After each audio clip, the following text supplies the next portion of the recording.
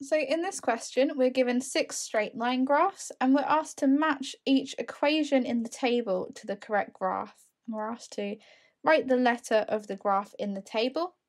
So we have the table over here. So in this column we have the equations and we need to write the letters of the graph in the corresponding box. So firstly, if I start off with the graph of y is equal to 2. So this is going to be a straight line graph and it's going to be a graph that all of the points on the line have a y coordinate of 2. So if I have a look at the graphs, we need a graph in which every point on the line has a y coordinate of 2. So it's going to pass through the point 0, 2. It's going to pass through the point 1, 2. No matter what the x coordinate is, the y coordinate will be 2. And this is true for this graph that we have here, graph D. The y coordinate of the graph is always at 2, so this is going to be the graph of y is equal to 2. So that gives me D here. We then have y is equal to x as the next graph that we're working with. So this basically means that whatever the value of y is, x has to be the same value. So if y is 0, x is 0. So we know the graph goes through the origin. If y is 1, x is 1. If y is minus 2, x is minus 2. And that means we're going to get basically a diagonal line through the origin.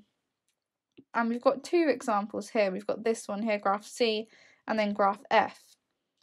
And we can see that this line in graph F, it is true that the x and y values are always going to be equal. So for example, when x is 2, y is also 2 for this point on the line. However, for graph C, when x is minus 2, y is positive 2. So this is not the same. So y is equal to x is going to be the graph F here. And then finally here we have the graph of x plus y is equal to 2. Now this looks a bit different to the kinds of graphs that we're usually working with. However, it's easy to kind of manipulate to understand. So we're often used to working with graphs in the form of y is equal to something.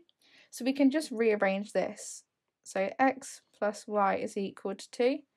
If we subtract x from both sides, we end up with y is equal to 2 minus x, or minus x plus 2. So this is going to be a graph, if we look at this, the coefficient of the x term has a gradient of minus 1 and a y-intercept here, a plus c of 2. So a graph that has a y-intercept of 2 and a gradient of minus 1. So this graph has a y-intercept of 2 here, however its gradient is positive 1, it's increasing. And this graph here has a y-intercept of 2 and the graph is decreasing, so it has a gradient of negative 1. So this is going to be the correct answer here. So graph A is going to be the correct graph here. So this question's worth 2 marks. We'd get the first mark for getting 2 of these graphs correct, and then the second mark for getting all 3 graphs correct here.